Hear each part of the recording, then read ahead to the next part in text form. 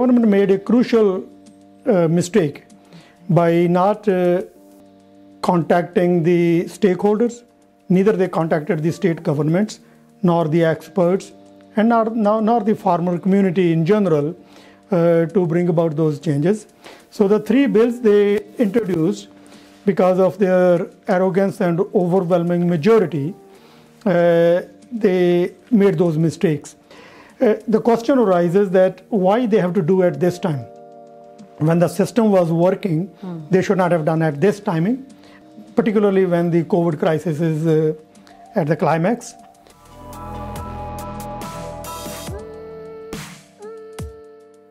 Hey everyone, welcome to DARPAN Dialogue. The Indian farmers have been protesting for over a week now in relation to agriculture bills passed by Narendra Modi's government back in mid-September. A lot of people have thrown their solidarity behind the farmers by organizing rallies in different parts of the world. So the protests haven't just been limited to India. Rallies have been organized in Canada, in the US, in the UK, and in Australia. Now to kind of shed some light on what exactly is going on, a lot of you have been following the farmers' protests in India, and Gurmant Grewal, a three-term MP, has also been following the protests. He was in the House of Commons from 1997 until 2006, and he's been good enough to join us in studio. Hi Gurmant, how are you? Fine, thank you very much. Thank you for having me on the show. Yes, thank you for taking the time with us. How long do you think this is going to go on for, perhaps, the escalation with what we're seeing with the farmers and the government? Yeah, first of all, this is very unfortunate that this situation has arrived to this level. I believe that the government is not going to budge at this moment. This is what seems like. The reason being the government called it to be their flagship legislation, and Prime Minister Modi, after this legislation was passed, he promoted this bill as a significant part of the government. The provincial governments, states, they have also passed similar legislations in the past. Chief Minister Badal passed the similar legislation of contract farming in 2013. No one is talking about it. 19 states out of 36 states in India, they already have implemented what the legislation is going to implement in Punjab, Haryana and Rajasthan at this moment. That's why the farmers of Punjab and Haryana are at the forefront of this compared protest. to other parts of the nation. Exactly. Yeah. And the FCI has been buying most of the products. Their bare minimum limit at which they must control their buffer stock was 25 million metric tons. The government already has 100 million in their stock, 100 million metric ton in their stock of wheat, for example. So the government is not in a hurry to look into the shortage of the food, or they don't see that this politically is going to hurt them in any way until the farmers' crisis is taking that shape. So now I heard that they have deputed army at some of the borders today or yesterday. The government is going to press this movement at this moment, it seems like, and the situation is going to be getting serious unless the government either comes up with the amendment. So I guess that probably in the next few days, either the government will be forced by the pressure mounted by the protest to take the bills back or make appropriate, suitable amendments. Other than that, I don't see any solution. So tell us as to what exactly are the three agriculture bills that the farmers are very unpleased about. Your viewers will know that this was an ordinance in July last year, and then the bill got the assent from the president on September 27th, as you mentioned, this year. The three bills, their intent was to close the loopholes and continue with their reform agenda. But there is a mistrust between the farmers and the government at this moment, particularly for those two politicians who made those comments. Finance Minister made the recent comment, and Mr. Gadkari made the comment some time ago, who said in 2012 to 14 when he was the minister that MSP is an extra burden on the economy. Let's talk about the Commodity Amendment Bill first. Sometimes in 1955, the farmers were exploited by the middle agents. The big corporations at that time, they start hoarding the products, and then they will exploit the farmers by hoarding and controlling the market by monopoly or monopolizing the agriculture business. They will buy cheap and hoard it and then create artificial shortage of the products and then increase the price. There are many products which are labeled as essential commodities. They were originally meant for either food products or important drugs. The government now changed the Essential Commodity Act to take out some of the products from those commodities. They have put two conditions, and they changed the limits of hoarding. So the limit is significantly increased, and the products are to be taken out only if there is a war or a natural calamity or something of that emergency situation. So this is a loophole given to the friends of the politicians who are big corporations like Adani's or Ambani's. This is the perception in the farmer community at this moment. You might know that 100-acre warehouse is being developed by Adani's near Panipat. So how would they prepare that big warehouse, 100-acre warehouse, to store commodities? That means there is some alleged link between the big companies and the government's support. The second bill which we can discuss is the foreign produce trade.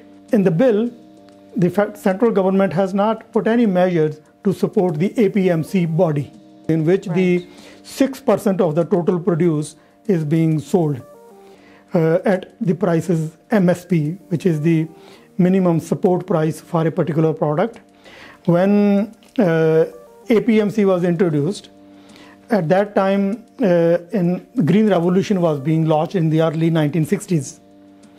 And since then, the system has been working with that presumption. 1,000 crores is the income from the MSP. So the government has taken out the tax, 14.5% tax, which the buyer used to pay for the produce, and 2.5% commission they used to pay to the middleman, which is the Artiyas. Since there is no financing provisions available to the farmers in general, the farmers, they borrow money at a high interest from those middlemen for buying seeds, fertilizers, chemicals, and so on. And since that middleman will be eventually eliminated, despite the fact that the government has clearly stated that the APMC will not be abandoned and the MSP will not be abandoned, minimum support price will stay. Many people will find it shocking that MSP is not legislated. It's not mandatory for anyone to buy at MSP.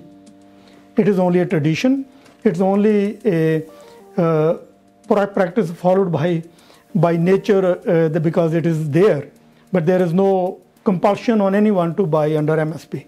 Outside three prominent provinces where APMC is more active, Punjab, Haryana, Rajasthan, and part of Western UP, I should say, 3.5 states.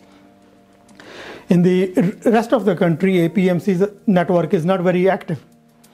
So these two prominent states, Punjab and Haryana, they depend on MSP and middle people in the market. Empowerment and Protection Bill, as per which the contracts will be signed by the third parties, which will be the open market. It could be wholesalers, it could be warehouses, it could be exporters and so on, or the processors.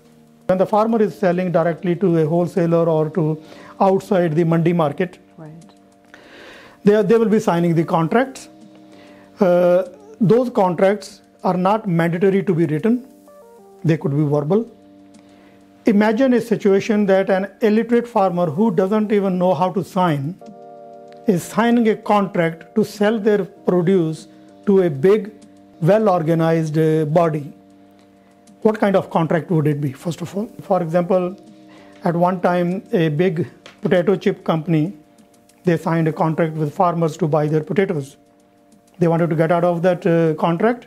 They said all the potatoes are not of the same type and size.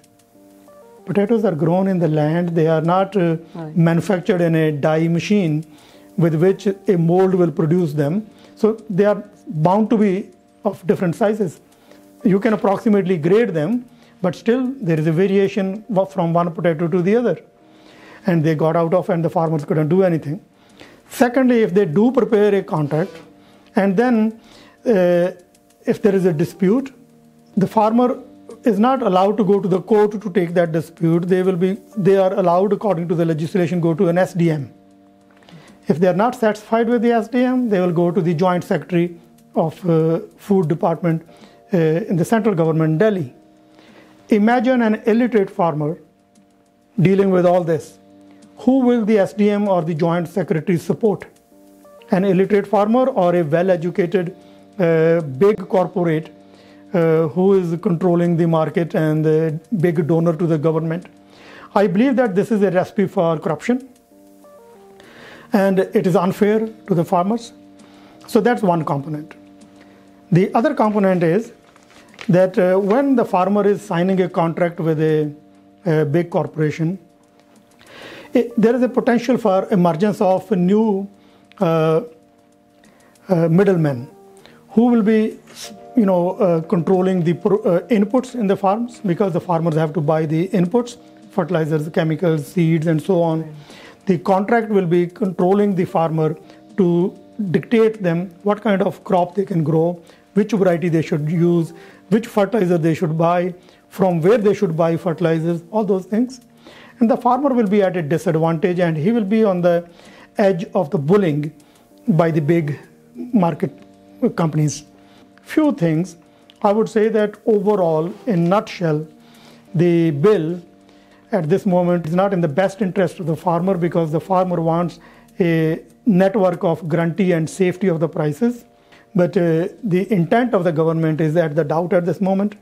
Credibility of the government is at doubt. I believe that the government should be proactive. Still, the situation can be controlled. They should make either proper amendments, or they should withdraw these three bills and try to come up with a new form of legislation which will plug the loopholes, and it will be in the best interest of the farmers. Farmers are the core of the Indian economy.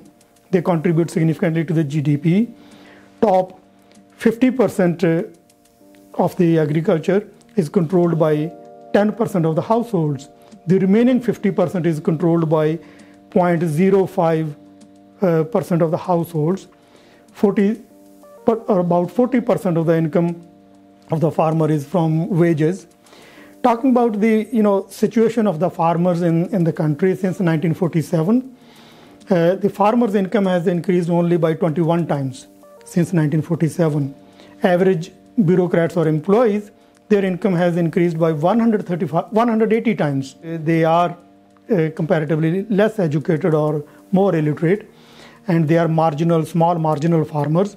They don't have much capacity. According to this bill, they will not have money and means to transport their products elsewhere. They will not have means to go through the courts and SDMs and others to defend themselves. They rely on the government. Farmers are at disadvantage. They are poverty-stricken. They are stuck into the perpetual debt, and they are at the mercy of the government as well as the middlemen for sponsoring their needs. The frustrated farmers, they are committing suicides, and for many years there is no solution by the government, despite the fact that they said that they will excuse or they will forgive their debt. No one has done that, and they need a way to provide them an innovative way, either technology based or the proactive by the government, use the data and to facilitate their survival. Well, thank you for coming out and sharing your thoughts. Very, very important issue at the moment, and we'll see what happens in the next few days. Thank you for coming out again. Thank you very much. Follow us on Facebook, Instagram, Twitter, and YouTube. Like, share, and subscribe.